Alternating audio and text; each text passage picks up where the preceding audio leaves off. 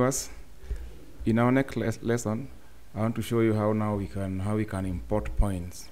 Remember, in our previous lesson, I showed you how we can where to get the points. Remember, the points are grouped into various formats like Notepad, Excel, or LandXML, or from ArcGIS. So I'm going to show you how we can put our points so that Civil 3D is able now to read, to convert those points into a parcel of land. So when you come on under Insert, we've got how we can import points. So we can import point from a file or LandXML. So first and foremost, I'm going to show you how we can import point from file. So under Insert, you click on Import Point from File. So this is how we import points. Remember, these are the formats. ENZ, E means elevation, easting, northing, and elevation. We have got various formats. We have PENZ, this is point number, E for easting, N for northing, Z for elevation, and D for description.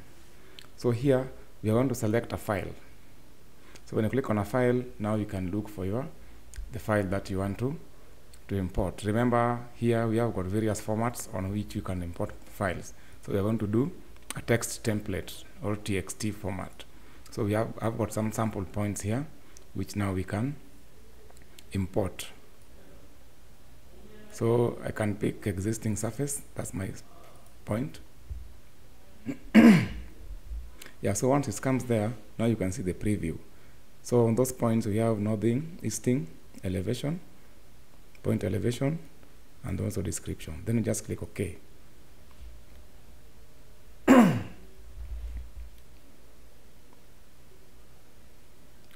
So once you click OK, you wait as the points are being loaded into Civil 3D. Yeah. So once the points have been loaded, now you can come to zoom so that you can zoom, extend so that you can see your files. Yeah. So these are our points when you zoom out. So these are my parcel. These are the points from the surveyor. These are some of the points from the surveyor. You can increase the scale so to make it more visible. Yeah. So these are our points. When you hover your mouse on that point, you can see it gives you the description of that particular point. Point number, layer, easting, northing, elevation. Yes. So these are various points. So each and every point has a description.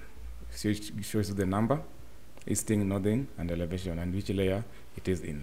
So all these points have been grouped into layers. Another way of importing points, just a minute. I can also pick point from LandXML. So when I click on LandXML, I've got some points here, which have been put into LandXML. This is another format. So I can click point, then I click open. So then it opens. So this is a LandXML format. Then you click OK. So let's wait.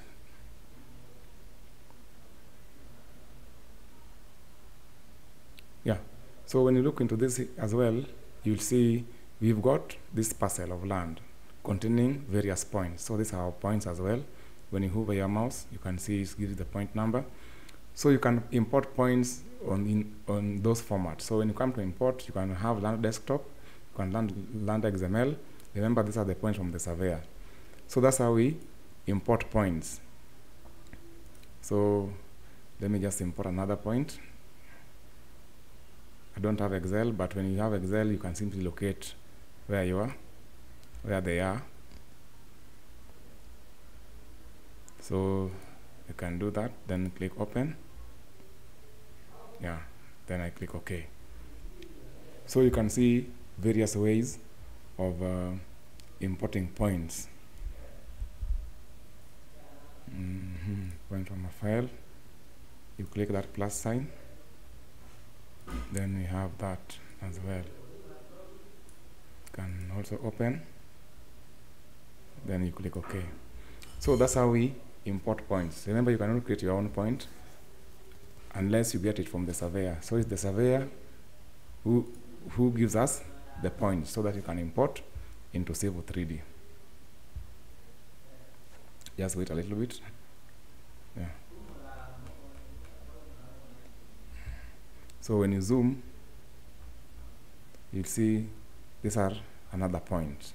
So we've got various points which we have imported.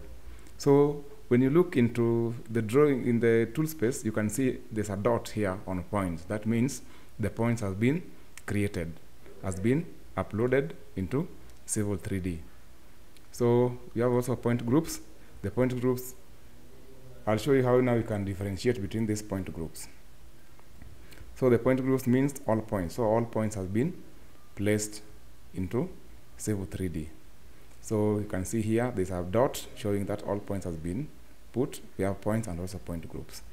So these points, I'll show you how now you can show various description of points. So when you right click on the point group, you can come to properties. So when you click on properties, now this is the properties for all points. So you can see here the information, and this is the point label style. So this is the basic. So it starts with the basic. That's the point style. Then you have point label style, how points are labeled. So you can either choose maybe elevation and description. Then you click apply.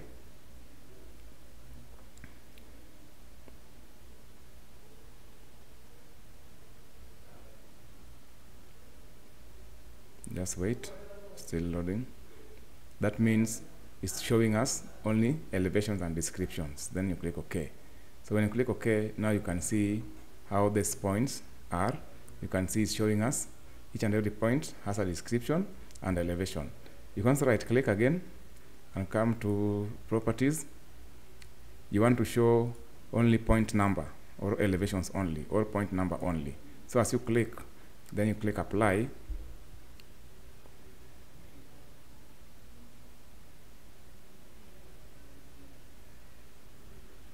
Then you click OK. So it gives you only the point numbers. You can also, in the point label style, when you right click, then come to properties, you can also show, these are various labels, elevations only. Yeah, then you click apply. When you click apply,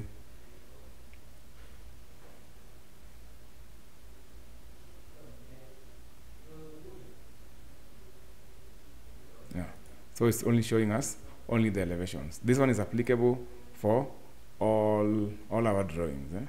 So you can see here we have point number, elevation, and also description. So it depends on how do you label your points. If you don't want those labels because it's a bit wordy and too wordy, you can still come back to point groups, all points, right click, then properties, then you come and do none. So we've hidden the label style. So we just remain with our only points. So that's how we import points and how we can show various label styles. So it depends on how you want to show various label styles. It can be point number only, elevations, or descriptions. So that's how we navigate through the points. So for now, we are going to start with all points. So that's what we have shown. So just right click and then you come to properties.